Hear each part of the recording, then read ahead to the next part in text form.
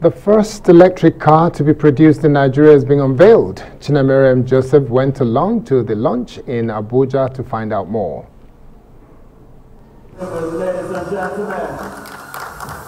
Revealing the future. It's hoped that these electric cars can reduce pollution and reliance on petrol. The Nigerian government is working with foreign and local manufacturers to bring the new vehicles to the streets. As of 2019, over $1 billion have been invested in the industry, with over 400,000 installed capacity by credible local and international investors. Another benefit of this vehicle to the automotive industry is the reduction of queues at filling stations, most especially during times of scarcity.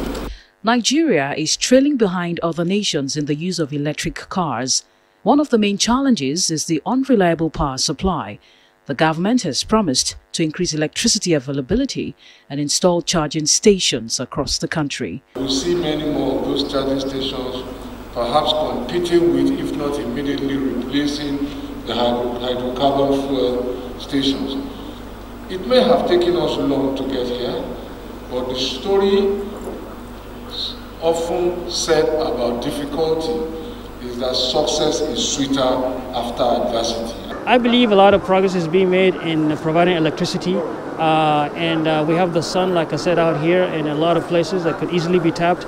And actually anyone who can power a refrigerator or an AC can power this car. We need to take the right steps in the future, towards the future, and the future of automotive is EV. There's no doubt about it. But with some models of electric cars costing around 15 million naira, just how many of these will we see on Nigerian roads?